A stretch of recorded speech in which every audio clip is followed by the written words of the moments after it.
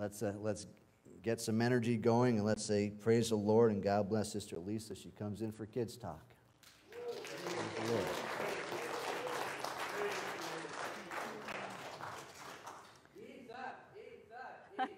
Kidz Talk, Kidz Talk, Kidz Talk. It's not about me, it's what about we're learning. Kidz Talk. All right, how is everybody doing this morning? It's good to see you all. It's good to see your smiling faces. Yay. All right, let's start off right away by going into the Word of God. Let's have everyone stand up, and we're going to turn to Isaiah 55. And as I was looking this over, I kept being like, we'll just read verse 6, 7, and 8, and, well, 9 is good too. Might as well go to we're just going to read all the way down to 13, because it's good stuff. Isaiah 55, we're going to start at 6, but we're going to read all the way down to 13. I'm going to give you a second to flip. I like seeing so many flip Bibles, actual page Bibles. That's good. But it's so much easier for me just to click on my phone. So I have my phone out there all the time. All right, is everybody good? Isaiah 55, 6 through 13 says, "Seek ye the Lord while he may be found. Call ye upon him while he is near." I mean, how many times in the last several services, the last months of services, have we heard the time is now, the time is now, the time is now? We're trying to drill this into our brain. The time is now. We have no hope of tomorrow. Seek the Lord now. Verse 7, "Let the wicked forsake his way, and the unrighteous man his thoughts, and let him return unto the Lord, and he will have mercy upon him, and to our Lord God, and to our God, for he will abundantly pardon." He will have what on us when we turn to him? Mercy, like we talked about in Sunday school, kiddos. We all learned the sign, mercy upon us when we turn to him. We don't have to run. We don't have to be afraid. Mercy to us. Verse 8, God says, "For my thoughts are not your thoughts, neither are your ways my ways, saith the Lord.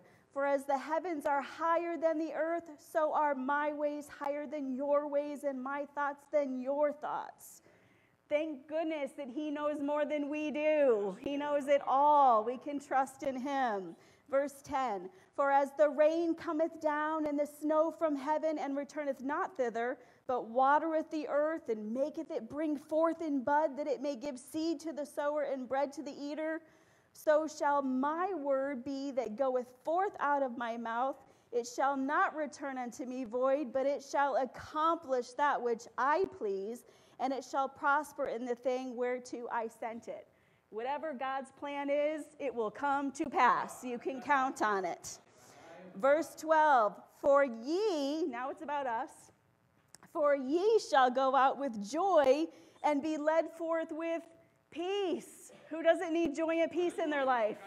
Even the most joyful and peaceful of us can still use some more on a daily basis because of the world we live in. Still in verse 12, "The mountains and the hills shall break forth before you into singing, and all the trees of the field shall clap their hands.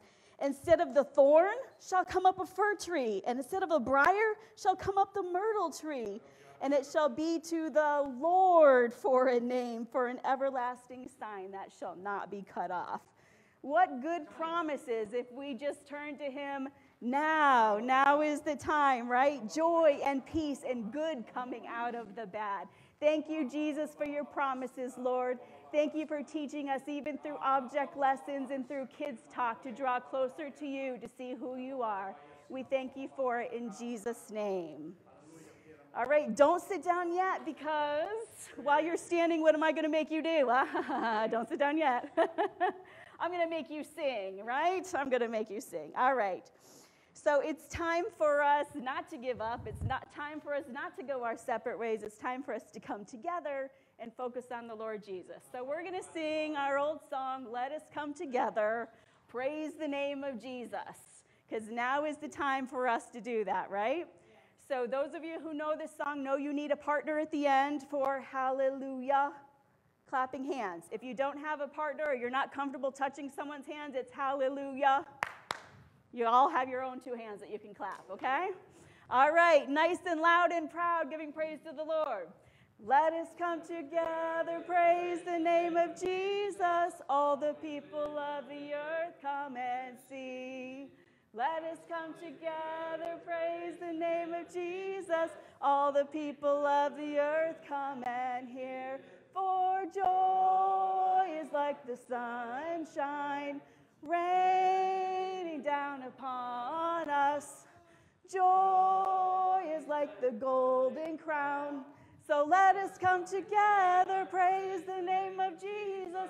Hallelujah, hallelujah, hallelujah, hallelujah, hallelujah, hallelujah, hallelujah, hallelujah. Faster, let us come together, praise the name of Jesus. All the people of the earth come and see. Let us come together, praise the name of Jesus. All the people of the earth come and hear. For joy is like the sunshine raining down upon us. Joy is like the golden crown. So let us come together, praise the name of Jesus. Hallelujah, hallelujah, hallelujah, hallelujah, hallelujah, hallelujah, hallelujah, hallelujah, hallelujah. Praise the name of Jesus. I give him praise. I give him praise. Thank you, Lord. You may be seated as soon as you're done praising the Lord. That's what we are coming together for. It is time to give the Lord Jesus what he's due. It's not about us, it's about him. He is due every single one of us because he wants us. He called us. He paid for us. He saved us. He died on the cross for us. He wants us and he's due. Now is the time. Now is the time. So this morning, we learned about mercy in Sunday school. And this is how you say mercy in sign language. Hands up, middle fingers down, and then in a circle like this. Mercy. So if you are getting mercy, it goes to you. If you guys are getting mercy, it goes to you. If you guys are getting mercy, it goes to you. If I am getting mercy, it goes to me. And the Lord Jesus gives us mercy and mercy and mercy continually, right? We can turn to him at any time, and I'm so glad for that. So this morning I was thinking of, what do I do to deserve mercy? Nothing. Absolutely nothing, right? So what do I need to do to put myself in a position of receiving mercy? Just turn to him. Seek him, like our Bible verse said from last week. Seek him and ye shall live. So I need to be giving of myself to him. I need to be seeking him. Because even if I seek him, I just can't sit back and be like, oh, there he is. I found him. Let me learn about him. I have to give him of myself, right? And that reminded me of the story that most of us are familiar with of the little boy who gave Jesus his lunch, gave him his 5 loaves and his 2 fishes. Jesus was teaching the multitude. There was over 5,000 people there, I think 5,000 men, and then the children on top of that, and the women, and so many people that Jesus was teaching. And it came time for them to be fed, and no one had food to share with everybody. The thousands of people there needed to be fed, and there wasn't food enough for thousands of people. So one little boy offered his lunch to the Lord Jesus. But I got to thinking about that. What are the odds that that was the only food in those thousands of people in that crowd? Let me see a show of hands. Does anybody have food with them right now? Does anybody have any food? Does anyone have an energy bar, a granola bar, pack of peanuts, anything? In the truck? Okay. I can tell you back in the office there's some snacks just in case. Philby and I talk about it all the time. Why don't we have snacks in here when we're working till midnight and stuff? We need our snacks. We still haven't done it, though. What is our deal? We need to do this. Right? In that big group of people, I mean, this is not in the Bible, this is my opinion, but certainly somebody had like an apple in their bag or some loaves of bread or something, especially if there was kids and mothers. Mothers are going to make sure their kids have some snacks if they're out all day. So why didn't all that food come up to Jesus? When the disciples went around to find out what was there, what they could have for lunch, why didn't that come up? Why did people withhold what they had? This little boy didn't withhold what he had. He said, well, I mean, this can't feed all the thousands, but here it is, Jesus. You can have it. Whatever I have, you can have. So what is holding us back? What makes us hold back from giving all that we have to the Lord? What could it be? Are we not giving all of our finances, all of our time, all of our talents, all of our life? Is it because we're afraid then we'll lack if we give it to Jesus? This little boy wasn't afraid that he would lack. He's like, here, take the whole thing. He didn't keep one back for himself. He said, Jesus, take the whole thing. And in that, Jesus made the miracle. We know he broke and broke and broke and broke until everybody was fed and there was leftovers. Everybody was full. Everybody was fed, and there was 12 baskets full, one for each of the disciples, noting that Jesus didn't have a basket for himself, which is a message all in and of itself. But what is holding us back? Are we the ones in the crowd who have the apple or the energy bar in our pocket, and we're not offering it up to the Lord Jesus? So just for a simple object, in case this is you, in case you are holding back something from the Lord, whatever it may be. It could be the normal things that we think of, like our finances, our time, our talents, some piece of our heart, some piece of our life that we're not willing to submit to the Lord yet. Whatever it is, some of it can be that we're afraid we won't have enough for ourselves. We're afraid we'll miss out on something. We're afraid it's all about me, right? But I just want to show you quickly with this very easy object lesson to help remember that you can't outgive the Lord. He will never be beholden to us. There will never be a time when we're like, the Lord owes me. It's just not going to happen. He gives and he gives and he gives freely. So I need someone to come up and just do this simple thing. All you have to be able to do is cut. All right, Sid, come on up. And we're going to do some more cutting. I hope when you came in, you got some scissors and your paper so you can follow along the next activity. But this is just going to be real simple. So this paper is going to be like our life, okay? Think this is you. So you can choose. Are you going to keep your life to yourself? Are you going to keep everything that you have to yourself? Or are you going to give it to the Lord? If you give it to the Lord, he is going to give and give and give. You will never be missing. You will never miss out. So Sydney, I would like for you to represent giving to the Lord, just cutting off a corner and then give it to me, even though I'm not the Lord. I know you're all shocked by that.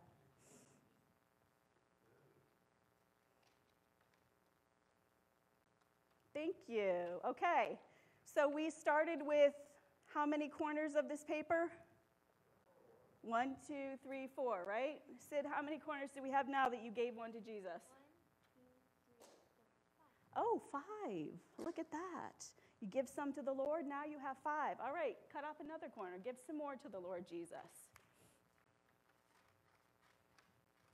So we had 5. How many do we have now that you gave 2 corners to the Lord? 1, 2, 3, 4, 5, 6. Started with 4, now we have 6. You see where this is going? All right, let's do another corner. Now how many corners? She gave 3 corners to the Lord. How many does she have? 1, 2, 3, 4, 5, 6, 7. 7 corners. All right, let's give him another corner. I'll grab it. How many corners do we have now? She gave the Lord 4 corners of her life. What do we have? Count again. We got 8. That's right. You went around one more. We have 8 corners. We went from 4 to 8.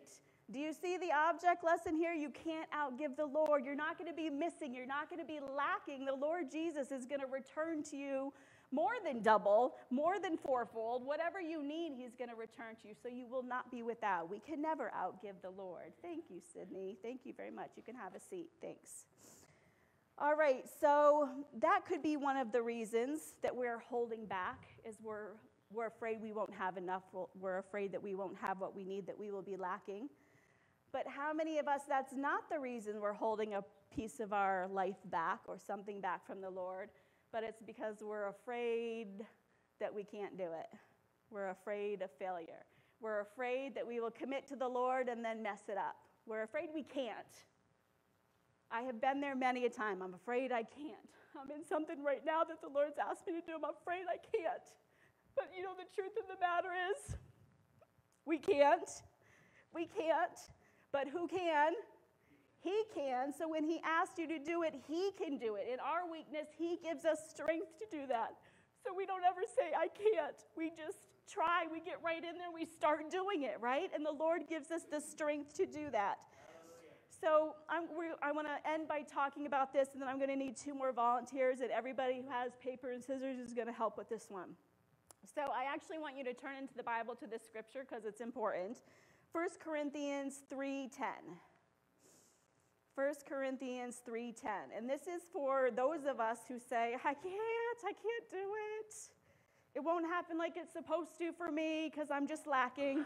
I agree, you're lacking, you can't. But with the Lord Jesus, he can. This is the point, he can. All right, everyone looking at 1 Corinthians 3, verse 10. And I want you to look at it because I'm going to read it through and I'm going to read it wrong. So you catch me in my mistake, okay? You tell me what I have read wrong. 1 Corinthians 3:10. According to the grace of God, which is given unto me as a wise master builder, I have laid the foundation, and another buildeth thereon. But let every man take heed with what he buildeth thereupon. Yeah, I changed the word how to with what? Let me read that again. But let every man take heed with what he builds? Nope. Let every man take heed how he builds. How he builds. We're supposed to be careful how we build our life, not with what we build our life. What does that mean for us? What does that mean for us? It's not about what we have to offer the Lord.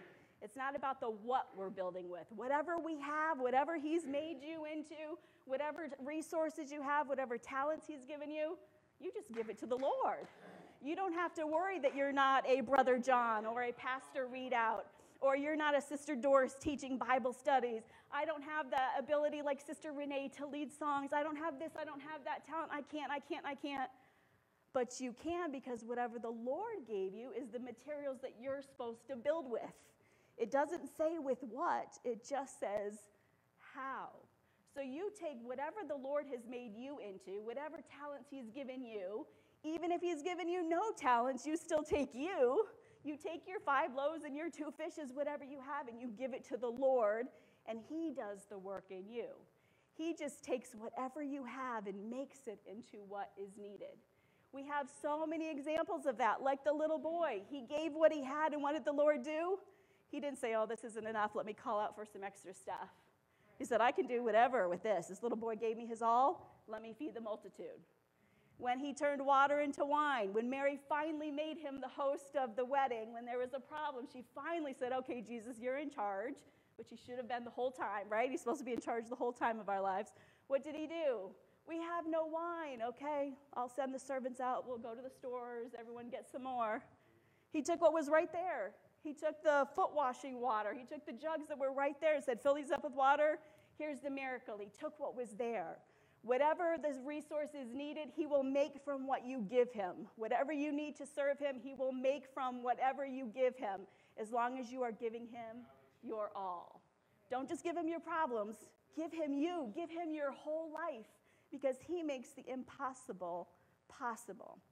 So that's what I want to show you with this piece of paper. Does everybody have this piece of paper? Hold this up. Any of my adults doing Kids Talk too? All right, good.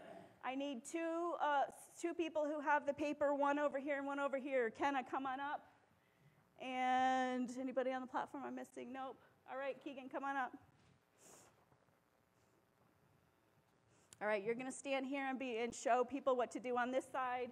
You're going to stand here and show people what to do on this side, okay? So the impossible task that I am giving you today is to get through this paper. I want you to walk through this paper. Why am I getting these looks? Why am I getting these looks? You think you can't walk through this paper? You think you can't have your body go through this paper? Can your hand go through? So it seems like an impossible task, but with the Lord's how-to plan, take heed how ye build, you're just going to follow the instructions, his how-to instructions, with whatever talent you have, with all your cutting talent, you're going to give it to the Lord, and he's going to get you through following his how-to plan. All right, so here's the how-to plan for the impossible paper. First, you're going to fold it in half right on this middle line. Right on that middle line, fold it right in half. If anybody last minute wants to try it, there's scissors and papers up here. You can run up and grab one. It's close enough. That's all right. Oh, here, take this one so you don't have to redo. Paper and scissors, you can join. All right, we got it folded down the middle. Everybody's got theirs in half. Here we go. I'll switch with you, make it easy. It's hard when you don't have a table to do it on, right? Okay. Now what you're going to do is you're going to take your scissors and you are going to cut only on the dark lines. So start from this end that you folded and just cut up just on the dark lines and stop as soon as you get to the end. 1, 2, don't snip beyond that black line. You're just cutting on the black line all the way up. This is the how-to plan. This is God giving us instructions, an object lesson to remind us God tells us what to do. We do it. The impossible becomes possible. So we're just cutting up the bottom, just on those lines, right from the fold, and then we're stopping. We're not going all the way. All right, so hold it up when you got it. When you got the bottom all cut. Good job, Kenna. Good job, Keegan. Keep it going. And then hold it up so I know we can move to the next instructions. God gives us instructions. So remember, 1 Corinthians didn't say with what. We don't have to be careful with what we build. We just give him our all. We follow his how-to plan. And the how-to plan right now is just cutting on that line. All right, now the next thing you're going to do is turn it around. So the open side, and cut from the bottom up to that line. So from the bottom up, don't cut all the way. You got to stop right at that line. From the bottom all the way up. All right, and hold this up when you have it. We're following God's how-to plan. This is an object lesson to remind us if we follow his plan, the impossible becomes possible. All right.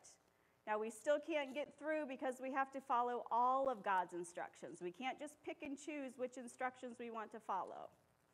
All right?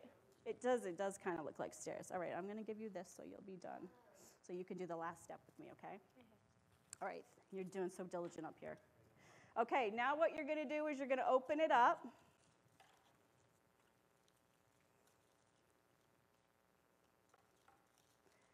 And you can see that the one on the top has no black line. Don't cut that. Only cut where you see the black line. So right in the middle, there's a black line. Cut. Right on that fold, there's a black line. Cut that black line. Right on your fold, and you should have 2 folds that have no black line.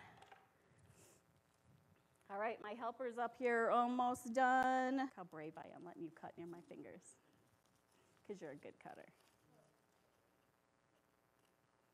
Got it? Good. All right, that's it. Now hold this. Keegan's right there. He's on his last one. Yep, and holding 2 things in the air. It's not as easy to cut in the air as you think. There you go. Okay, now everybody, hold up your paper. Can you get through? I can get through. Let's get through. Let's get through that piece of paper. Go ahead, right over your head, right down over, right through. Ah! And Sister Debbie shows how we don't follow it. Look, I got all the way through. Even me, an adult, got all the way through. I didn't see you adults standing up. You get in the pews. You didn't get all the way through. Stand up and get all the way through. Here, Zane, come get all the way through. Did you get all the way through, Sid? Kaylee, did you get all the way through? Go all the way through. But carefully so you don't break it. All right, so what is our object lesson? What are we to give the Lord? Everything. We just give him all that we have. And what does he do? He makes the impossible, get through this piece of paper, possible. Because he takes what we have, like our loaves and fishes, whatever we give him, we just follow his how-to plan, and you can do it. You can serve the Lord. You can be what he wants you to be because of his power. His how-to plan has the answers for everything we need. We need joy. We need peace. we need to know what to do. We seek him, and he gives us the power to do whatever it is he wants accomplished in our life. Thank you, Jesus. Aren't you thankful for that? You can take that back to your seat. You can take that back to your seat. Thank you. Aren't you thankful for that? Aren't you thankful?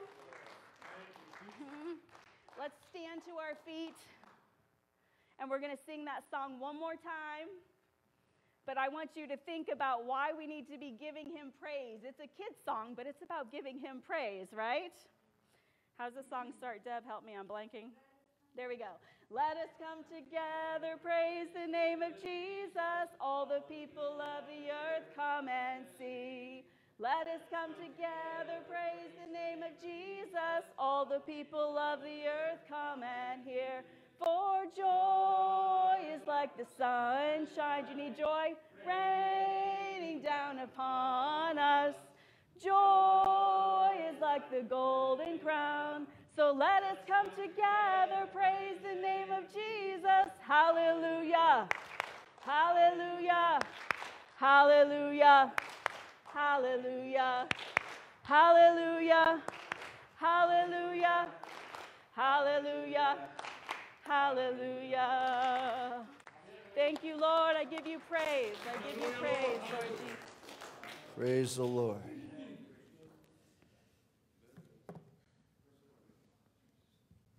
Brother Phil, the reason we wouldn't fit through that is because we have broad shoulders. That's the only reason we might have issue getting through those. So we'll just leave it at that. So thank you, Sister Lisa. Praise the Lord, everybody. It is good to be in the house of the Lord. If this would work for me, that would be fantastic. So today, this morning, we will be turning to the book of John, reading out of chapter 11. And because I am nice to you, we will only read verses 21 through 28. You know, the Gospel according to John is my favorite book. And so if it were up to me, we would start with chapter 1, verse 1, and work our way here to really lay the groundwork. But we won't, and instead, I'll just read from chapter 11, verse 21 through 28. Then said Martha unto Jesus, Lord, if thou hadst been here, my brother had not died. But I know that even now, whatsoever thou wilt ask of God, God will give it thee. Jesus said unto her, Thy brother shall rise again. Martha saith unto him, I know that he shall rise again in the resurrection at the last day. And Jesus said unto her, I am the resurrection and the life. He that believeth in me, though he were dead, yet shall he live. And whosoever liveth and believeth in me shall never die. Believest thou this? She saith unto him, Yea, Lord, I believe that thou art the Christ, the Son of God, which should come into the world.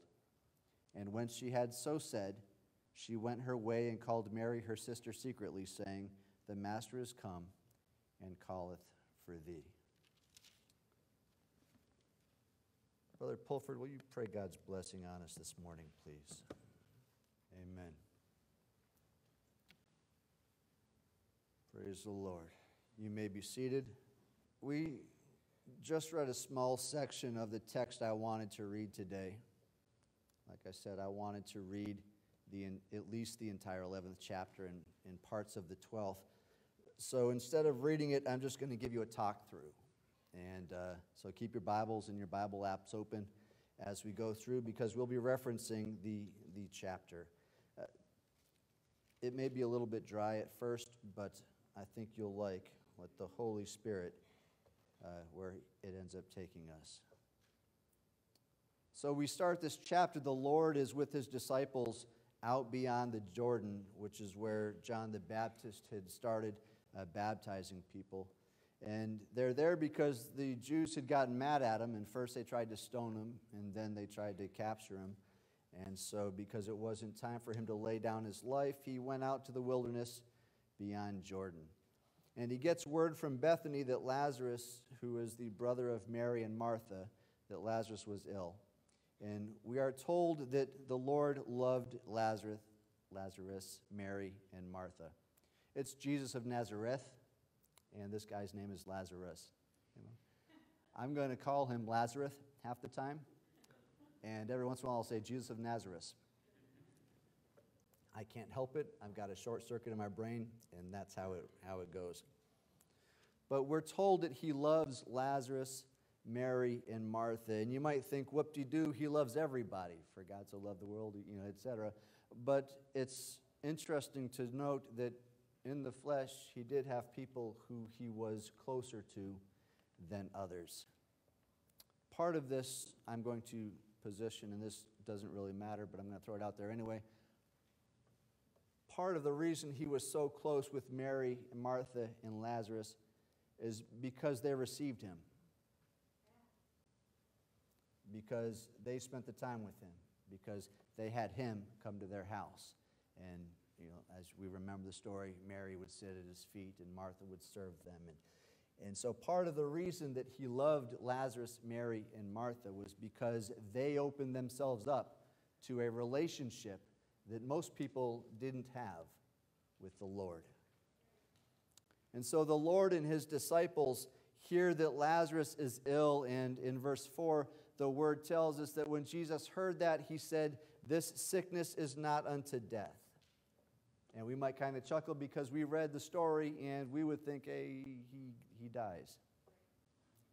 But he says, "This sickness is not unto death, but for the glory of God, that the Son of God might be glorified thereby." Now, right away, we see that the whole purpose for this event, well, let me rephrase that. We see that there is a purpose for this event. Lazarus did not just get sick because he ate some bad chicken. He didn't get sick because we're not going to go into that. He did not get sick for no reason. There was a purpose for his being sick. There's a purpose for him dying of this illness. And that purpose is for the glory of God, that the Son of God might be glorified through it. Right away, we need to consider just how the Son of God being glorified could possibly be for the glory of God. Reflected glory is a myth. I've never once complimented somebody to somebody else, and that person felt as though I was complimenting them. I mean, you can tell me how great my kids are, and I will agree 100%, and I'll be proud of them getting a little bit of praise, but I'm not going to walk around thinking I'm God's great gift to this world because my sons did something really nice, right? Right away, we need to consider how this Son of God being glorified brings glory to God. And we'll see this terminology used throughout the New Testament. None of his messengers throughout the Scripture ever accepted glory or praise from people. Anytime you see a messenger coming and the messengee, the recipient of the message, sing the angel and sing the scary splendor of the angel. And Revelation is a good indication of this, right? John, who knew better, kept falling down and worshiping at the feet of the angel. And they kept saying, "Don't do that. I'm just a coworker. I don't deserve the glory. Don't do that." But if glory could be reflected to the Creator or to another person, then they could have received that glory with the understanding that it was really just praising God through praising them. But instead, we see over and over again them telling him, "Don't glorify me. Don't worship me. I'm just a messenger." Reflected glory is a myth. Glorifying the Son of God is glorifying God because the Son of God is the fleshly revelation of God. He is God himself manifested in the flesh. That's why he's called the Son of God, because he is the flesh that God became. So when you glorify the flesh that God became, he's fully God. You are glorifying God. I will say the opposite is true. When you glorify the great transcendence deity, you are glorifying the manifestation that he became. You can't understand him. You can't know him except through the manifestation. So glorifying God through the Son of God is because they are the same person.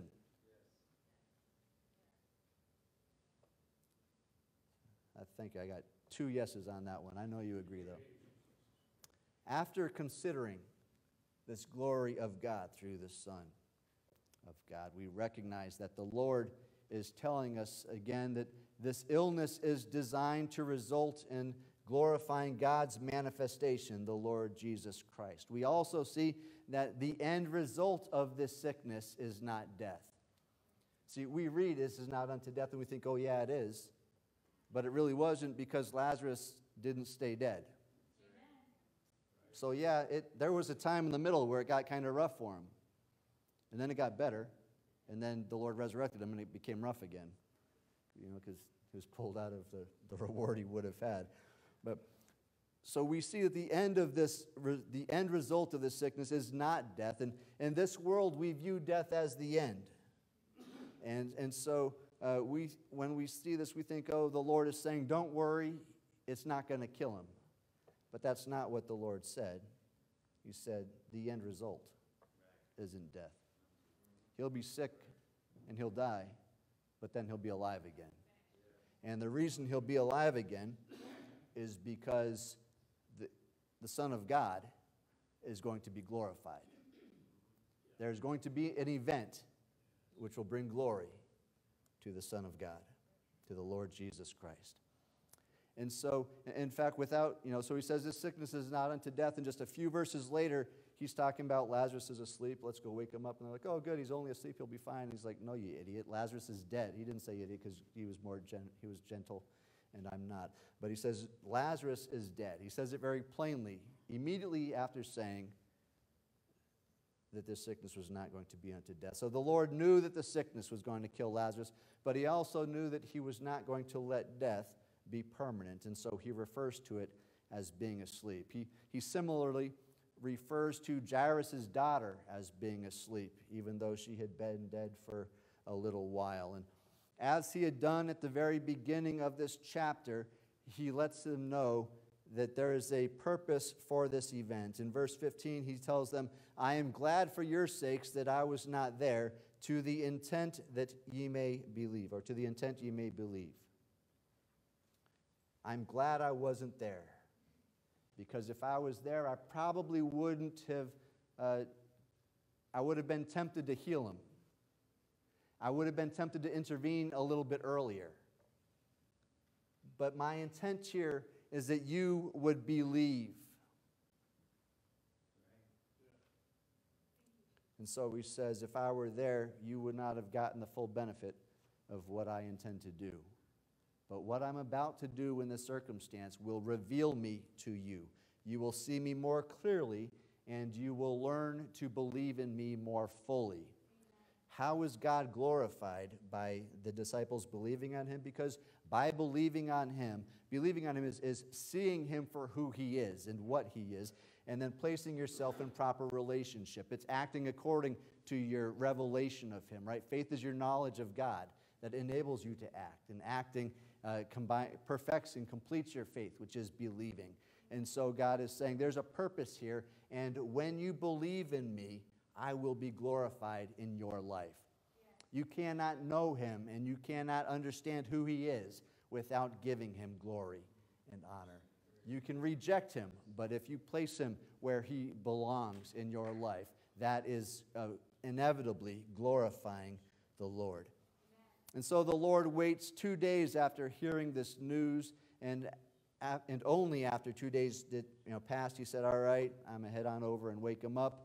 And the disciples decide that he may have forgotten that the reason he was beyond Jordan was because the Jews were trying to kill him. And so, are you crazy? You know they just tried to stone you, right? And so what he tells them, it's an interesting section, we'll talk about some other time because it's great, but he says, there's 12 hours in the day. And, if any man walk in the day, he stumbleth not because he seeth the light of the world. But if he walks in the night, part of what he is saying here is, I know the plan. I know what I'm going to do. My plan is to be glorified in this event. I'm not going to be gypped out of my plan because somebody's going to hit me with a rock. Right? He's walking in the day. He knows where the path is. He knows where he's going. He's not stumbling around trying to figure out what tomorrow will bring. This is a part of his plan. And so Thomas, we love Thomas, and he decides that if the Lord is going to go back to Judea to die, then he might as well go with him and be killed too. And this is pretty ironic because there's already a dead person in this story, Lazarus. And Thomas expects that this little adventure will result in another dead person, the Lord. And so he says, if the Lord's going to die, then I might as well die too, and then all you other disciples should come along and you can die too. So Thomas is expecting, at the minimum, 3 dead people in this little adventure. Possibly more. And yet, when we reach the end of this narrative, there's not a single dead person. Hallelujah. So that's kind of ironic and interesting as we see. We come up with all kinds of reasons why it's doom and gloom, forgetting that God's got it figured out. And He didn't just have it figured out, He planned it out. So we're kind of afraid, but He's not scrambling back. He's not NASA with Houston, we have a problem. He knows they got a problem. He put the problem there so that the solution could bring glory to Him. So we get all stressed and we think gloom and doom. You think God doesn't know? He told Peter how he was going to die long before Peter died. I don't want to know that, Lord. But Peter had a chance every day of his life to decide, I'm sticking with the plan that my Savior gave me. I'm going to do what my Master told me to do, even though I know what the end result will be. Because He is my Master, and this is His plan. And His plan is far better than any plan I can come up with. And I think I can plan pretty good about being on a beach in Tahiti, nobody else around, just me and cold beverages and the beautiful sea. And, of course, my family on a slightly separated part so I can get a little bit of peace and quiet.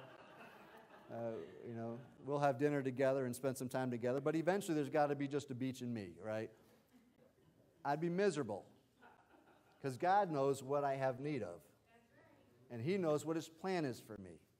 And sadly enough, it does not involve being on a beach in Tahiti all by myself enjoying peace and quiet.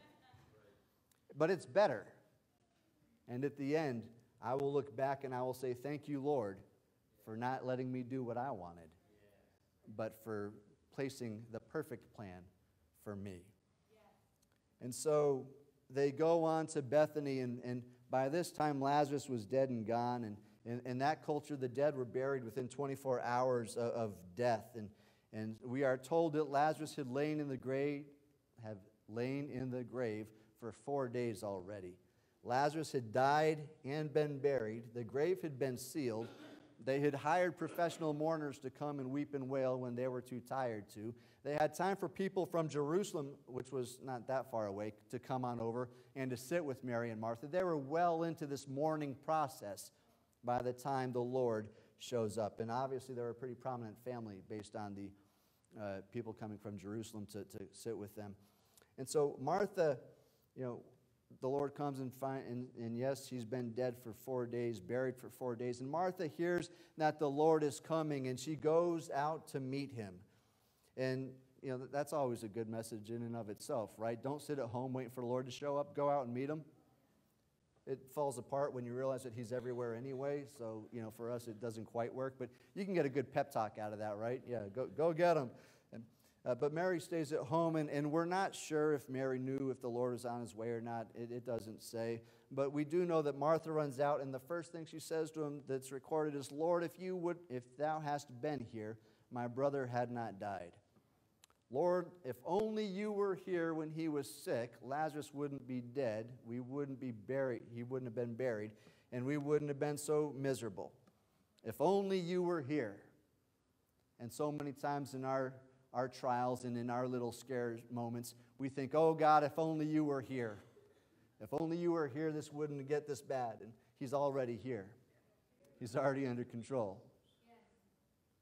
Whatever happens in your life is not because God didn't show up on time. God shows up exactly on time. He was already there. I'm going to keep throwing that out there because we like to anthropomorphize God, and we forget that, no, he's here. He's already here.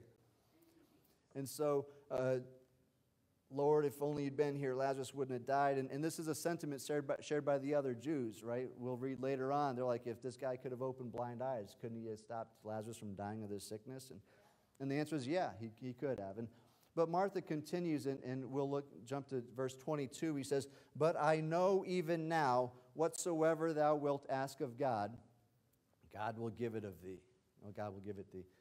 And she no doubt thought she was making a bold proclamation of faith. No, even now, he's dead and buried.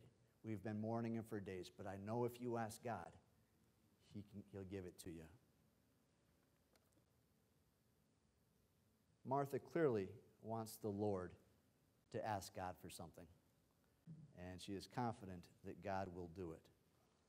And this does highlight in my mind that Martha did not know the Lord Jesus Christ like the centurion did in Matthew 8, verse 8. That centurion told the Lord, look, Lord, I understand how authority works. And you have the authority to simply say the word, and that creative word will force your will to be done. Simply by saying it makes it happen. You have all authority. If you want it done, it will be done. You don't have to do it. You just have to want it to be done, and it will be done. He says, just say the word, and my daughter will be healed. If you say it, Lord, it cannot do anything but be exactly as you said it. So Martha was operating under this idea that the Lord was doing miracles by asking God. Like me, Lord, please heal this person so I don't look like an idiot, trying to pray for somebody and nothing happened. But that's not how it worked. And so Martha did not understand who Jesus Christ was. She had a pretty good understanding, but she didn't have a complete understanding. And an incomplete understanding is a misunderstanding. Like the Lord said, my Father works hitherto, and I work. To believe that the Lord was just asking God for favors along the way is to completely misunderstand who the Lord Jesus Christ is. And the Lord doesn't tell her that he would ask for anything. He just tells her, your brother shall rise again. And the word shall is stronger than it is today, but it indicates that it is a requirement, that it is more than just a statement of fact. It is a promise and a command. Shall means not only it's a fact, but there's no other way for it to be.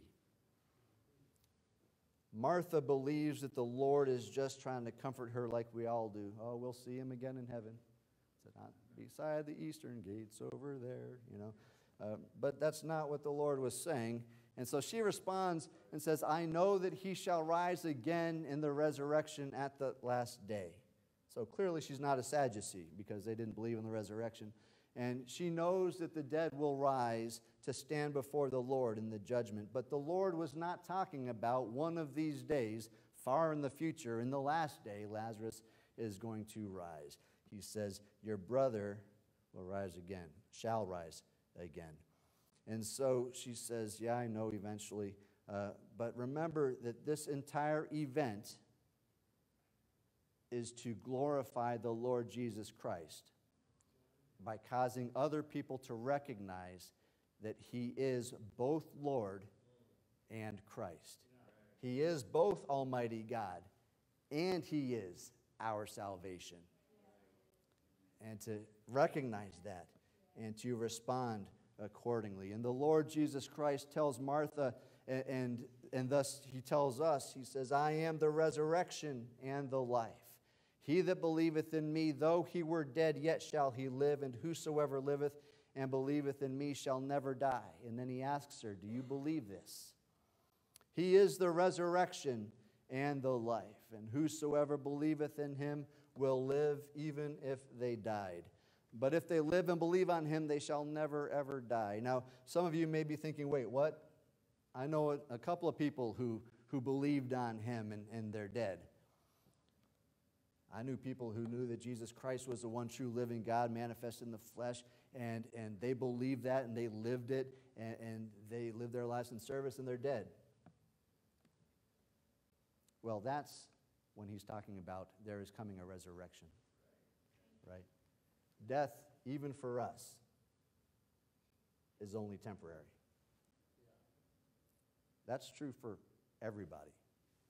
It's not just if you're a good person, death is only temporary. You're going to die, unless he comes before then. But you are going to be raised back. And you will either be raised up into glory, or you'll be raised up into judgment. But the Lord here is talking about that resurrection in the latter days. So we think about this, and he's going back to what he had answered her, right? I am the resurrection and the life. There is coming a day when everybody will be resurrected. Why? Because I said so, and I am the resurrection, and I am the life. One day, the dead will rise in the last day. And do you believe that? And Mary says, yeah. I mean, so what we think about it as we look at this, she had just asked the Lord. She just said, she said, Lord, whatever you ask of God, I know he'll give it to you. And so what he's telling her is that I am the resurrection and the life. He's saying, I don't just ask God for this. I am God. I own that. I don't have to ask a third party to raise the dead for me. I am God. I am the resurrection. I am the life. I get to choose who lives and who dies and who lives again and who dies again and who lives again and who dies again. I get to do all of that because I'm God. That's what he's telling her here. And so he asks her if she believes that he is the resurrection and the life, and that whosoever believes in him, though he were dead, yet shall live, and whosoever is alive and believes in him shall never die. And it seems a ridiculous thing to say to her, except for he's going back to where she said she knew, right? She said, I know he will rise again in the last day. And he's saying, yes. Do you believe that I'm the cause of that final resurrection? The Lord meets you where you are before he gives you the next steps to go on, right? And so he's doing that with her here. And she says, yes, Lord, I believe that you are the Christ, the Son of God, which should come into the world. And she says, yes, she does believe that. And then she kind of clarifies it. She says, I believe you are the Messiah. And this is a different, deeper commitment for her, saying to the Lord, than just believing that he can ask, he's one of God's favorites, and God will give him what she wants. He's saying, no, I believe you are the Messiah. And I believe, therefore, that the Messiah is the one who determines life and death, the one who determines resurrection unto eternal life or resurrection unto damnation. And so that was sufficient for her at that day, because after she says that, she goes on her way and she tells Mary secretly that the Lord had called for her. Now, we aren't told that the Lord had called for Mary. We just have the fact that Martha was telling Mary that the Lord did. But what we see here is that that Martha had reached that place in her interaction with the Lord, that she was no longer asking him, ask God to raise Lazarus, but she got into the point where she was okay. All right, you're the resurrection, you're the life. You tell me Lazarus is going to rise again, and that's going to have to be good enough for me. And then she calls for Mary, and when Mary meets the Lord, she jumps up and runs to meet him, and she says the exact same thing that Martha said. Why did she say this exact same thing? Because they probably said it to each other over and over and over again throughout Lazarus' sickness, throughout his dying, throughout his burial, and throughout the past couple of days of mourning. And so, Lord, if thou had been here, my brother had not died. And it's the same exact thing. And clearly they had been depending on the hope that the Lord would show up in time to keep him from dying. And so, while Martha seems to be satisfied, Mary is still a little bit uncertain. But the Lord doesn't, we're not told anything that the Lord says to Mary. They just go to where the tomb was.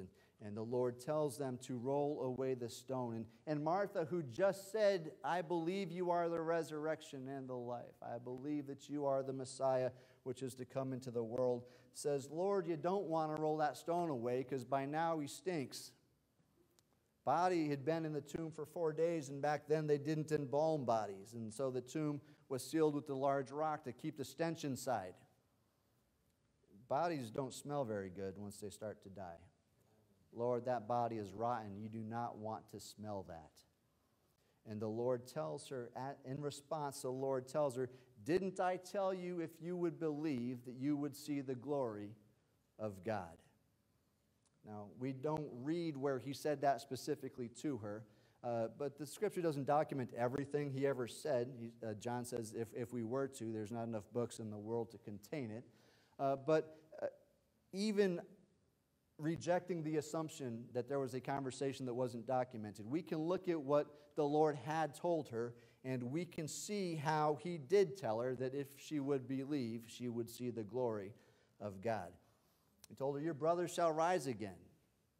He says, I am the resurrection and the life. He that believeth in me, though he were dead, yet shall he live. And whosoever liveth and believeth in me shall never die. Believest thou this? He told Martha that he was the source of all life, and that he is the resurrection, and that would resurrect her brother. He also let her know that if she believed in him, she would never die. That's something that if you believe that, you're going to have to admit that person is God. And he also, so experiencing the power of his resurrection personally is going to cause you to glorify him. There's coming a day where every knee will bow and every tongue confess. There's coming a day when even the most anti-Christian person out there is going to kneel at his feet and worship him as King of Kings. There's going to be a time where even the most debased person on earth is going to stand before that white throne of judgment and acknowledge that he is the just judge of the whole earth, that his judgments are truth.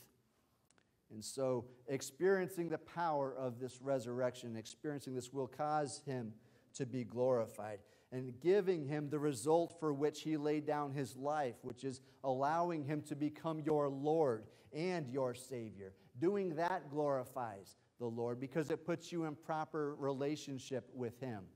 He's saying, if you believe on me, you're going to glorify me, but you're also going to see the power of God. You're going to see my glory. You're not just going to see a man who can ask God for favors and God will do it. You're going to see that I am God manifested in the flesh. And if you see that and if you follow along,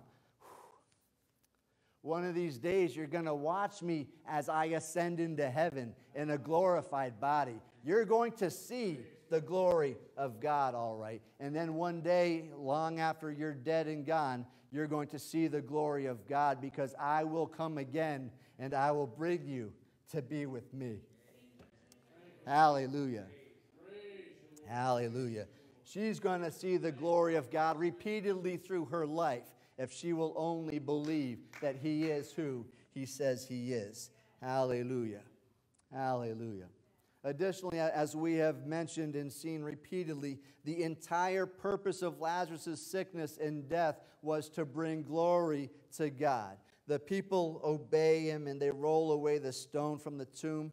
And as the scripture says, the place where the dead was laid. The scripture reminds us repeatedly that Lazarus was not sleeping.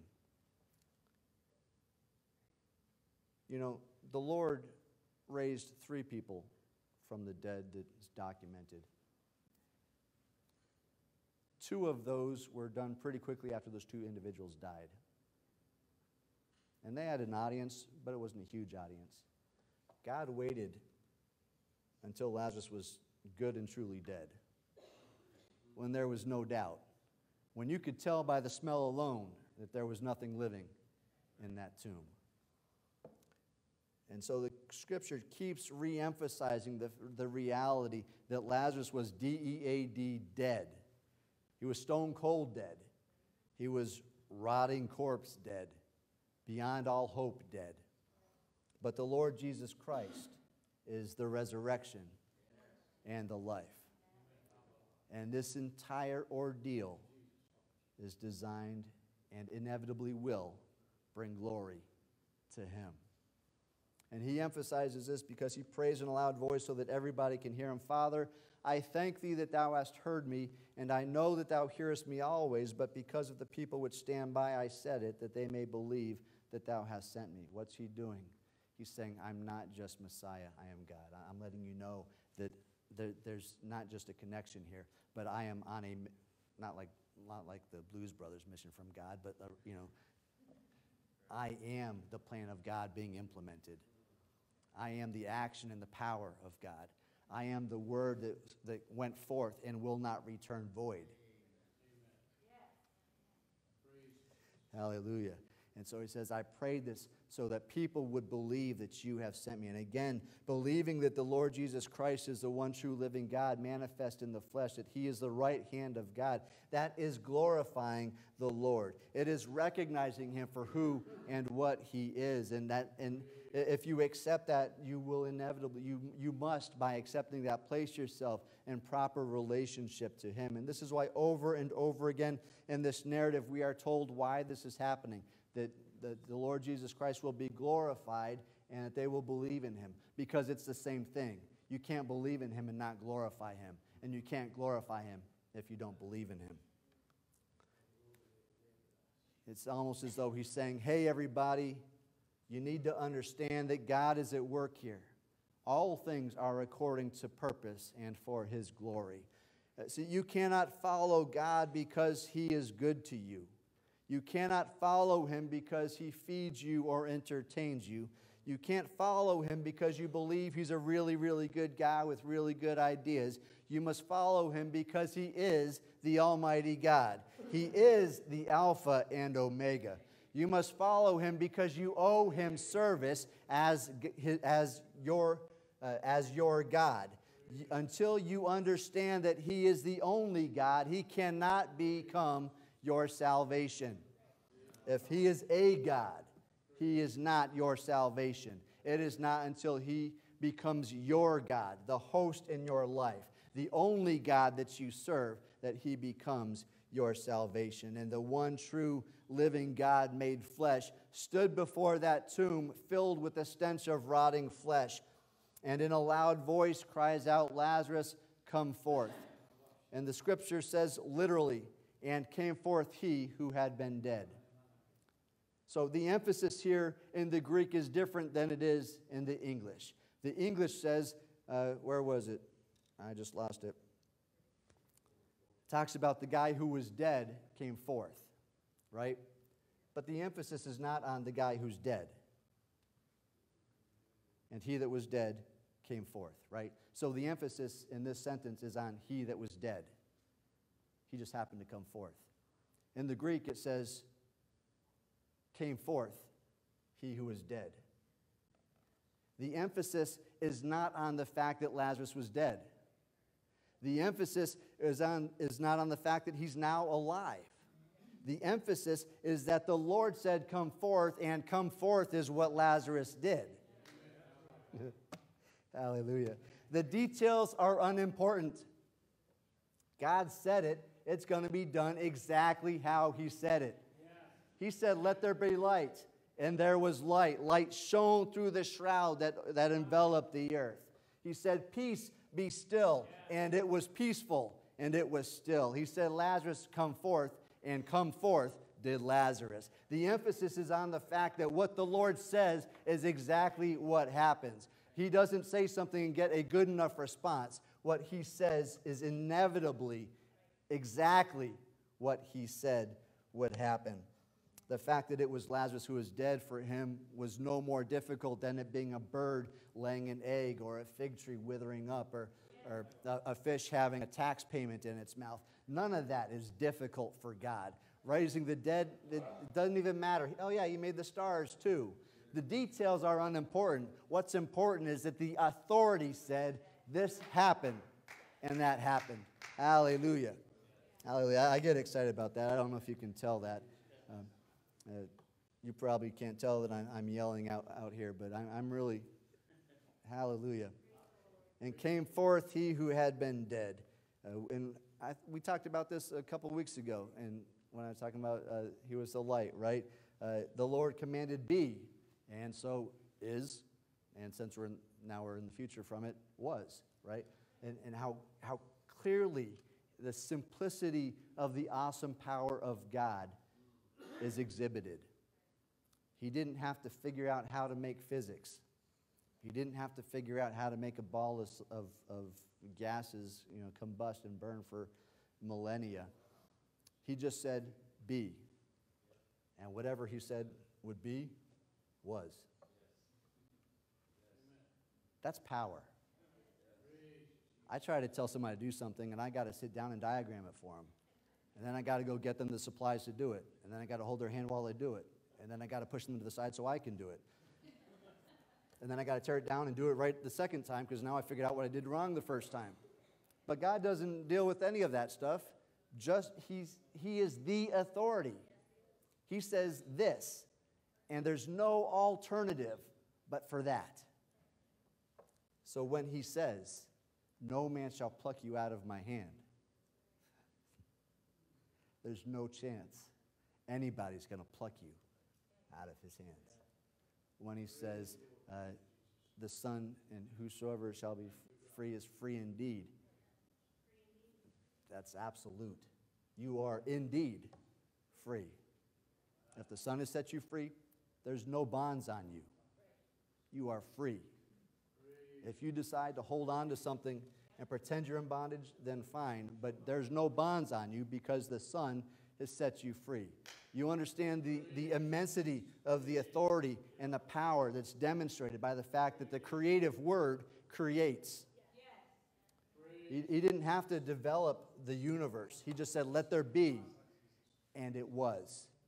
And it was inevitably what the Lord said it should be. Hallelujah. That's awesome. I'll say it myself because I didn't just come up with that on my own. Whenever the Lord says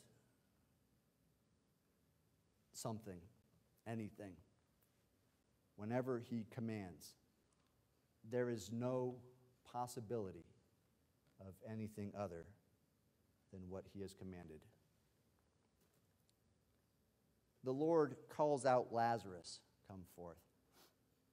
It's important that he said who he was calling to, because otherwise every dead person on earth,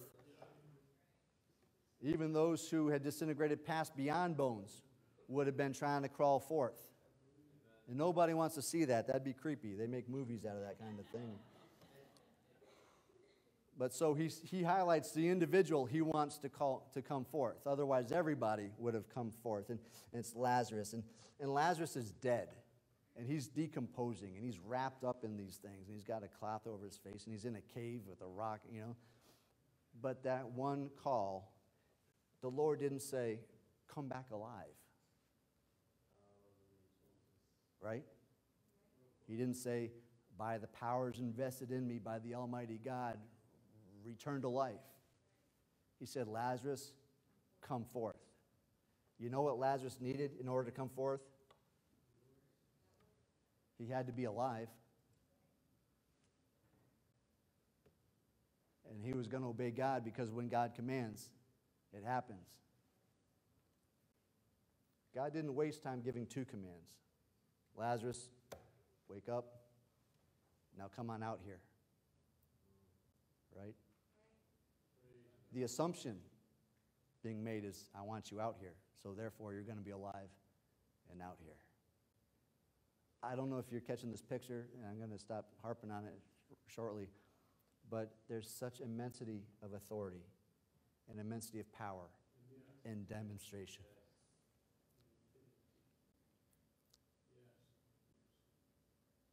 And we disbelieve God when we ask for something that he's told us he wants.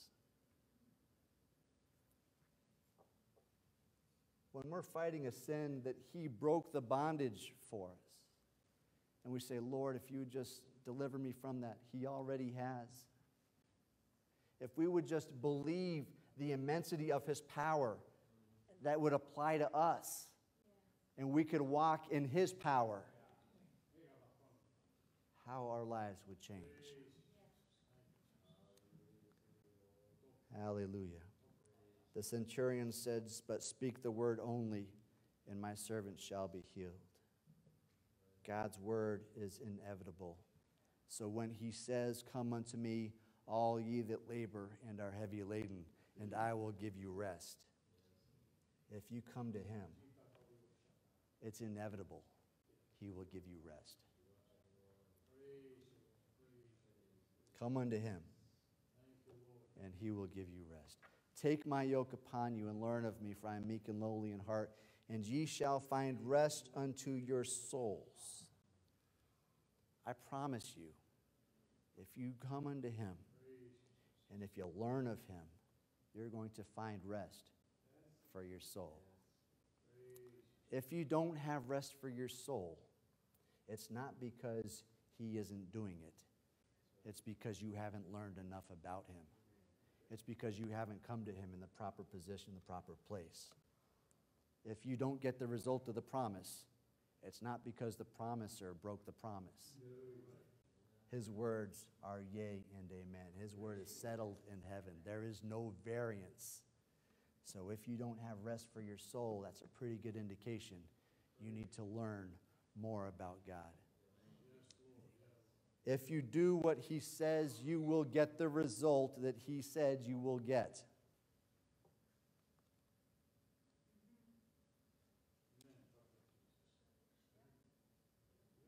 I'm going to wait till there's a little more acceptance here.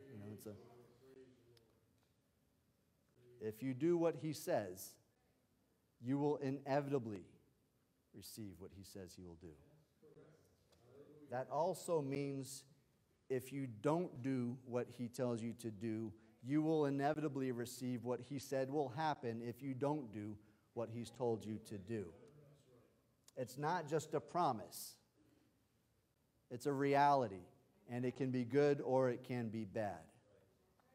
And so the Lord says, "Lazarus, come forth," in the Greek very simply demonstrates that the result of his statement is immediately and exactly fulfilled. "And came forth he who had been dead." Lazarus was dead, but the resurrection and the life restored his life, resurrected his body. You know, all the decaying stuff stopped decaying and was reformed.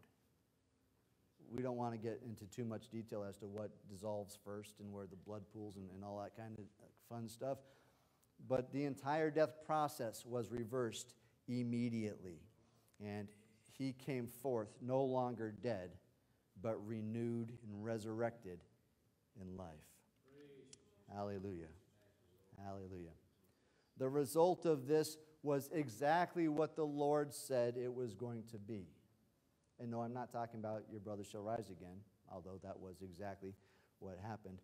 But the scripture tells us that many of the Jews who came to see Mary saw the things that Jesus did and believed on him. If you believe on him, you're glorifying him.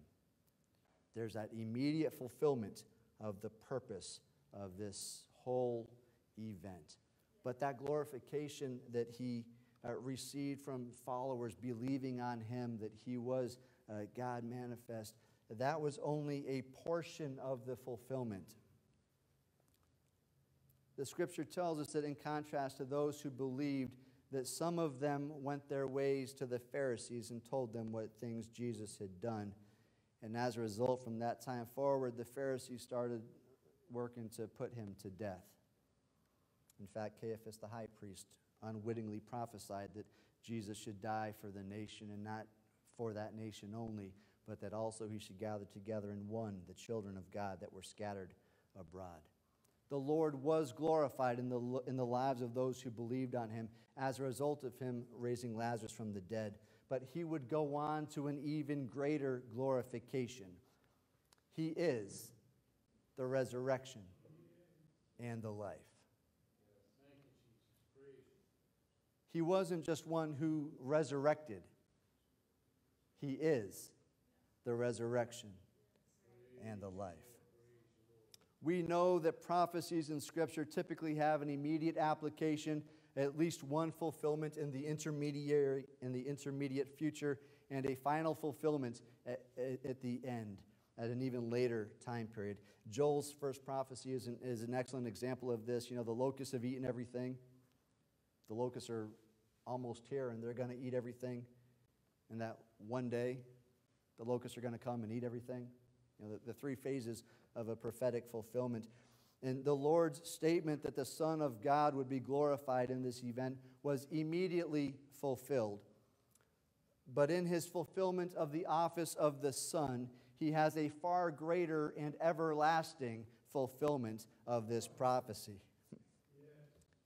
Additionally, the Lord's statement that he is the resurrection and the life is a statement of fact, but his declaration, in that declaration, we have a hope of a promise that is implicit within it. If he is the resurrection and the life, and if whosoever believeth on him, though he were dead, yet shall he live, and whosoever liveth and believeth on him shall never die. That is a promise to you and me, that if we believe on him, death is temporary, that there is an everlasting life that we will be resurrected into. That's a promise that we see in his declaration of fact. And he tells the sister of the man who had been dead for 4 days that he was the resurrection and that he was the life. In John chapter 9, the Lord states, as long as I am in the world, I am the light of the world. And he gave sight to a blind man. Where that man had lived in darkness, the Lord gave him the ability to see light, and light bouncing off of objects. That's what happens when you see. You're seeing the effect of light. The man lived in darkness, and the Lord literally demonstrated that he was the light by giving that person the ability to see the light. God inserted light into that man's life. Shortly before proclaiming himself to be the bread of life, he took a couple of buns of barley and made a whole bunch of bread for everybody else. He proclaims himself to be the bread of life just after he fed everybody bread, just after he talked about being manna from heaven. And in this situation, the Lord tells a woman who had been mourning her dead brother for 4 days, who had already buried her brother for 4 days, that he is the resurrection and the life. And he proves it in the immediate term by resurrecting Lazarus. It'd be cool to believe that he's a resurrection and the life, but still have to wait until the last days. But God fulfilled that promise immediately. There's a resurrection going to happen right now. Lazarus, come forth. There's an intermediate fulfillment in Christ's resurrection. Shortly after this, he is crucified and buried. This is the last big miracle that we read about in John. And after this, he's crucified and buried. The Almighty God, manifest in the flesh, laid down his life for the sins of the world. And then the Lord Jesus Christ, who is the life and who is the resurrection, resurrected himself. There is only one resurrection, the Lord Jesus Christ. So yeah, the resurrection resurrected the resurrection. Say that 4 times fast.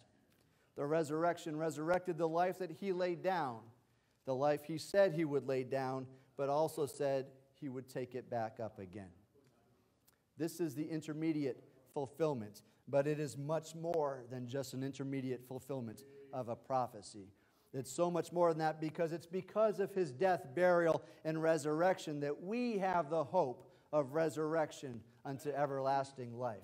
It's fine for him to say, I am the resurrection and the life, but if he didn't provide a means for us to avail ourselves of his resurrection, then we would not have a hope of a resurrection.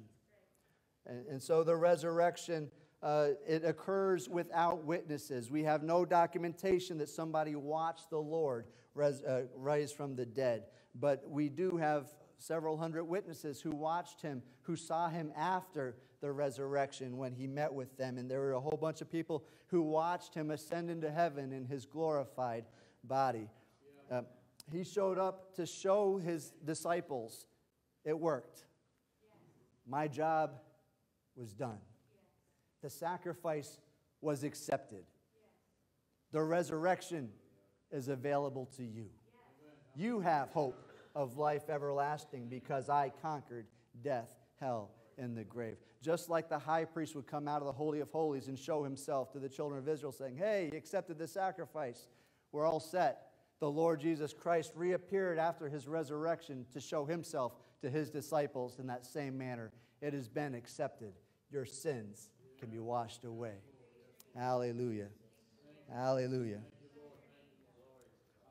Because the Lord Jesus Christ laid down his life and took it up again in the resurrection that is of primary importance to us, we can be buried in his name and rise up resurrected into newness of life. Because he is the life, he created all things. The life force of all things generate from him. Being the giver of life, he is also the restorer of life. Death was not a part of his creation. That came as opposition to his creation and the inevitable result of separation from him. But the giver of life, even in death, can give new life. He is the life giver. Romans chapter 6, verse 3 says, know ye not that so many of us as were baptized into Jesus Christ were baptized unto his death? Therefore we are buried with him by baptism into death, that like as Christ was raised up from the dead by the glory of the Father, even so we also shall walk in newness of life. I'm so thankful for newness of life. Galatians chapter 2, verse 20 says, I am crucified with Christ, nevertheless I live, yet not I, but Christ liveth in me. And the life which I now live in the flesh, I live by the faith of the Son of God who loved me and gave himself for me. How can we live according to his will? How can we live in Christ? Because he died for us. Because he resurrected from the dead. Because he did that, we can be buried and rise again, living in him. Hallelujah. Hallelujah. Because the Lord Jesus Christ is the resurrection and the life, he offers us life and that more abundantly. We mentioned the valley of dry bones in Ezekiel 37 several times now in the past few weeks, but this is another great application. Because he is the resurrection, he could restore those dry bones. Those bones were separated. They were not held together by anything. They were just dry bones. There was no tendon. But he can give new life even to the deadest of the dead. He is the resurrection and the life. So there's nothing but proximity to prove that one bone belonged next to the other. But the resurrection can bring new life into them and raise those dry bones into an army poised and ready to perform God's call in their new lives. Hallelujah. Hallelujah. Because he is a resurrection, he can restore life to dead marriages. He can restore life to those who feel dead inside. He can resurrect dead relationships. He can resurrect dead dreams. He can resurrect dead-end existences. He can resurrect a meaningless, purposeless existence and bring that into a vibrant, jubilant life. He is the resurrection and the life. If you feel as though you are dead inside, he can resurrect you into fulfillment and purpose. If you feel as though you'd rather be dead than face another day of meaningless existence, the Lord Jesus Christ can right now breathe new life into you. He can right now restore you and resurrect you into the relationship with him that you were born for, that he created you to have. Hallelujah. He is the resurrection and the life. If your dreams have died, the Lord can resurrect dreams within you, granting you a life of new vision and new purpose. If your relationship with your spouse or with your children or even with friends feels like it has died and is starting to stink, the Lord Jesus Christ can put new love into your relationships and can resurrect those relationships into a proper status. We've seen marriages get called back from the dead. If you are dead in sin, the Lord Jesus Christ can raise you up into newness of life, into a brand new existence in his righteousness and his holiness. He is the resurrection and the life. Death is not a part of his plan. Cooperate with him and he will restore you to life. The resurrection and the life is available to you today. He has been calling for you to reach out and to accept Him so that He can bring your life so He can bring life into your existence and deliver you from the bondage of death. Hallelujah. We have the opportunity for the immediate application of that intermediate fulfillment of His promise. We can see that promise delivered to us right now, today, simply by believing on Him. Act according to your knowledge of who He is. Hallelujah. Hallelujah. And because the Lord Jesus Christ died, because He was buried, and because He rose again one day, in the last day, there will be a resurrection from the resurrection, and all who are dead will be resurrected. I know I said resurrected a lot of times, but because He died, buried, and resurrected, everything will one day be resurrected. See, if the Lord Jesus Christ had not resurrected Himself, there would only be one resurrection in the last day, and that would be all people standing before the white throne of judgment and being cast into the lake of fire. Revelation 20 tells us that that is the second death. If the Lord Jesus Christ was not the life, we all would experience the second death. This is the inevitable result of our efforts to separate ourselves from God and serve our own desires. This is the inevitable fate to which all humanity was reserved. But God, who is...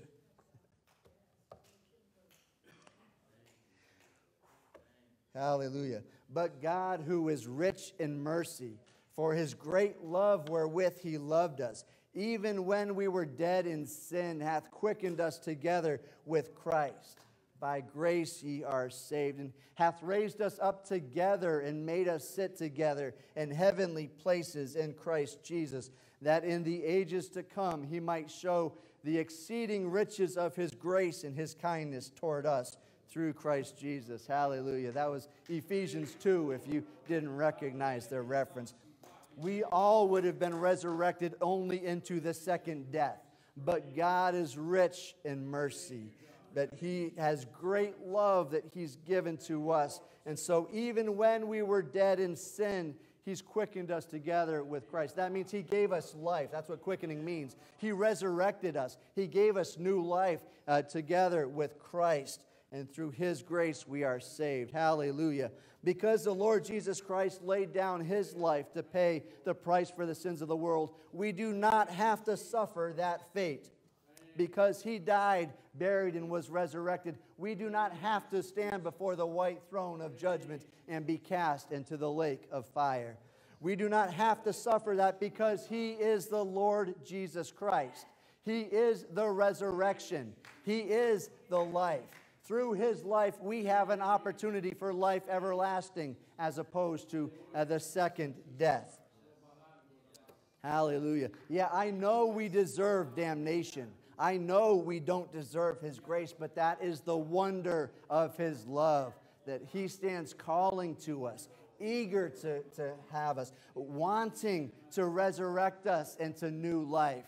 That's His desires, that we can walk with Him free of sin and free of death into life everlasting. It is His plan, the whole purpose of His glorification. One day we will be raised up into everlasting life, so we can dwell with Him and we can value Him and we can thank Him for His grace to us. John chapter 5, 28 and 29 tells us that we will inevitably reap what we've sown. He says, and marvel not at this, for the hour is coming in the which all that are in the grave shall hear His voice and shall come forth, they that have done good unto the resurrection of life, and they that have done evil unto the resurrection of damnation. I'm so glad that He resurrected Himself so that we could have resurrection into life everlasting. I'm so grateful for that opportunity to be resurrected unto life. The entirety of Scripture tells us, as does our own hearts and intellect, that we have sown the seeds of our own destruction. But the Lord Jesus Christ is the resurrection and the life. And His purpose is that none should perish, but all should have everlasting life. That is His desire. He's made it available for you today. We can reap what we have sown, or we can reap the reward of His sacrifice and be raised into the resurrection of life. Let's praise Him for the opportunity to benefit. Let's praise Him for His sacrifice.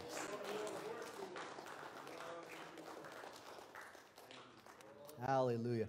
Let's worship Him for being our propitiation, for being our life and the resurrection.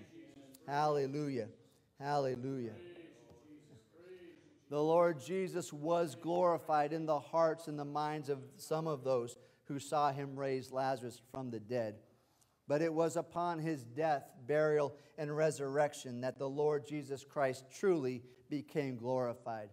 When He fulfilled the office of the Son and ascended into heaven, highly exalted and given a name above every name, then the Lord Jesus Christ began to be truly glorified. When His purpose from before creation could be fully realized, and His people called by His name could see Him as the one true living God and could say, He is my God.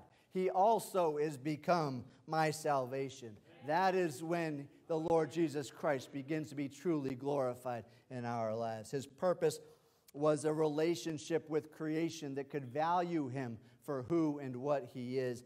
And in His death, burial, and resurrection, He made that a possibility for whosoever will. Whosoever will. His resurrection from His own death proved that He is the Almighty God incarnate. We've been going through that several times in the book of Acts. But it proves that He is the Almighty God incarnate.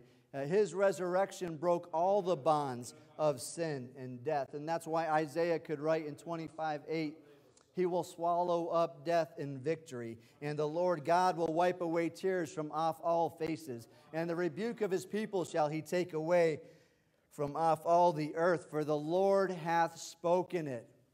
Hallelujah. The Lord hath spoken it. He swallowed up death in victory, and He will wipe away all tears from the eyes. He will take away the rebuke of His people, because He died, buried, and resurrected. We have that hope and that promise. His resurrection offers us the chance of life everlasting, so that one day we can proclaim to all creation, Lo, this is our God. I cannot wait to show Him off to the universe, to say, this is the God who's rich in mercy. This is the God who is everlasting long-suffering. This is the God who has saved me from the uttermost. This is the God who had a plan for me that I would not be cast into the lake of fire. This is the God who had worked everything out so I could be raised up into newness of life. Look at this God. He's not just absolute holy. He's absolute good. He's absolute love. He's absolute mercy. Look at this God who has saved us from the uttermost. Look at Him. Glorify Him. He is worthy of all praise.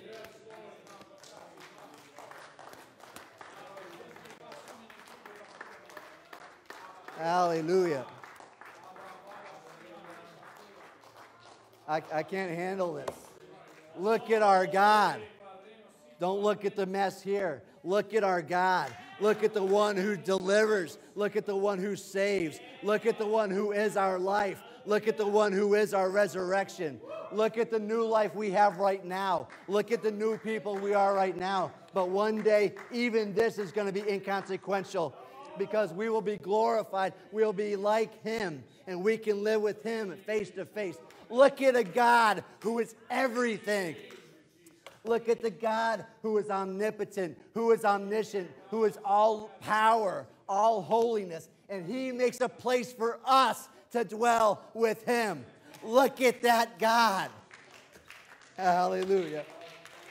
Hallelujah. Hallelujah.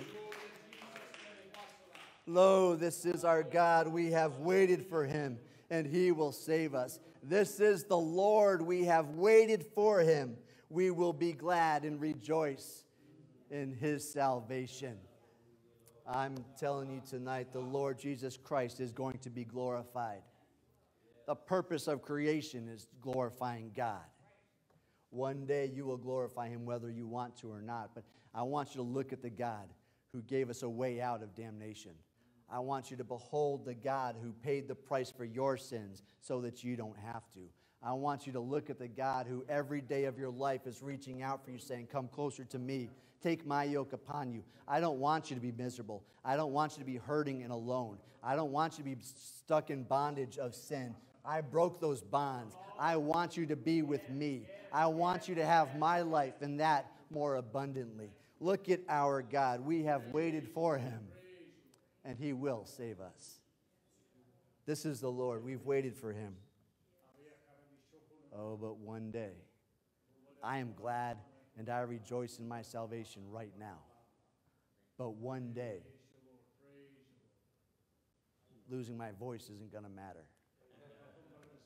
One day, the inability to express inner emotion isn't going to matter.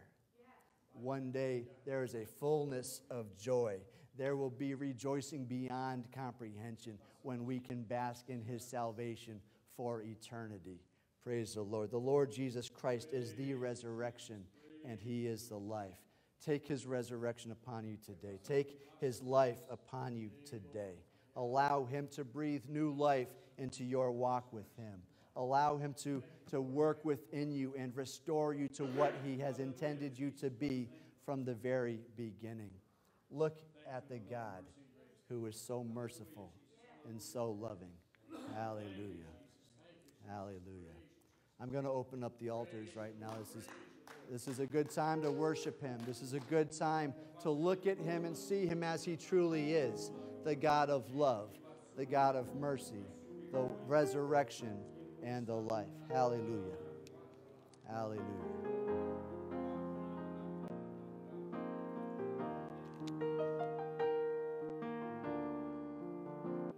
Let's stand if you're seated, please. Stand together.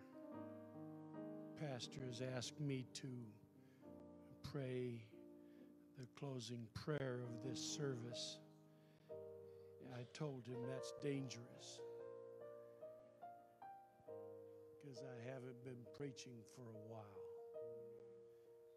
And that's both by some necessity and some choice. I do have a lot of things that are churning inside. And I'm thankful that the Lord hasn't set me on the shelf and then gone somewhere else. But He's sitting on the shelf with me and talking to me.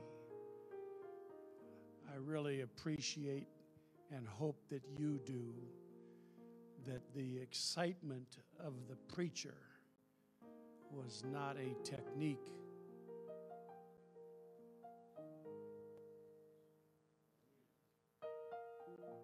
I know preachers who do that as a technique. I've never, well, there may have been a few times early in my ministry when I did it as a technique. I thank God for delivering me from that sin and letting the excitement come from the message the Lord put in the heart and expressing to you how important it is. Did you take a moment there and think of what it's going to be like when we behold Him as He is?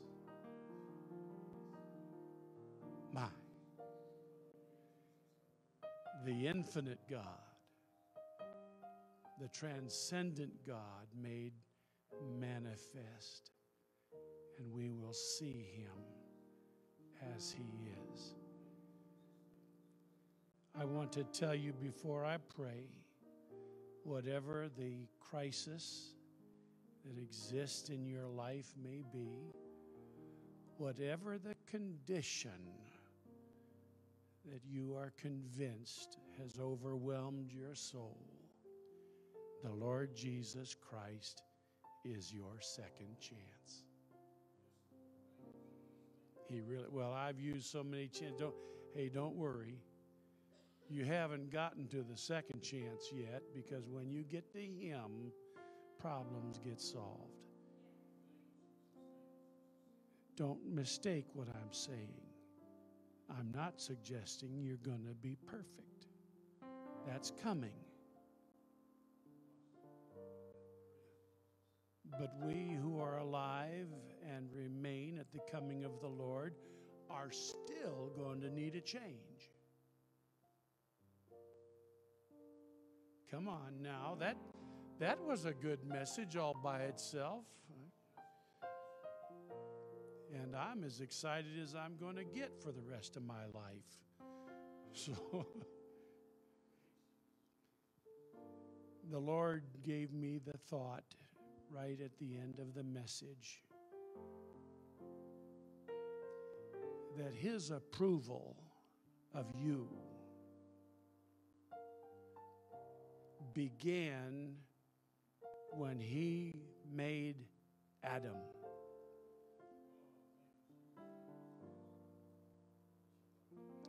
Because the very first sperm cell, and by the way, the very first egg cell, came into its existence when God made Adam, because it was from Adam that He made the woman. Okay. And God approved.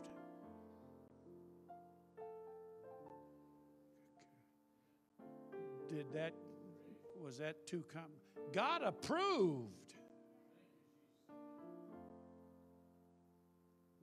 He did say it was good. That's right. And He approved Adam, and He approved the woman, and He approved every single one of their offspring, because He knew from that moment, actually long before moments existed, He knew every human being that would ever be born, and those who would be aborted before they were born.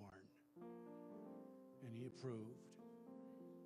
And He became the propitiation for the sins of the whole world. That means if it was possible for grass to commit sins, He covered it. If it was possible for a star to go awry, He covered it. Praise the name of the Lord. What a great God. What a great God. So you can consider yourself, with all of your flaws and all of your failures, all the things that don't go right and that you do wrong, and understand that none of that is the issue decider. He is the issue decider. And when we call upon Him for that mercy, He gives it. Praise the name of the Lord. Come on, praise the name of the Lord.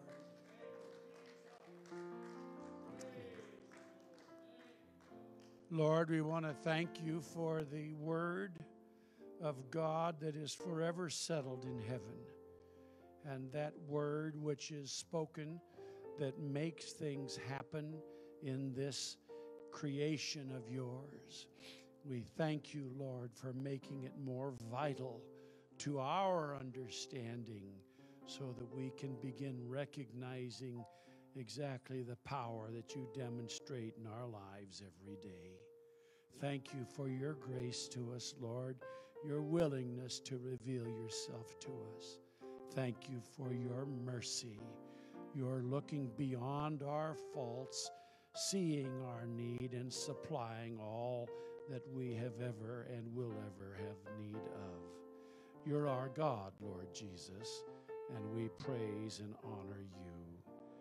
Ask Your dismissal from our service this morning, and bring us back together in spirit, if not in body, tonight for the service. And we praise You for it in Jesus' name. Amen. Lord bless you.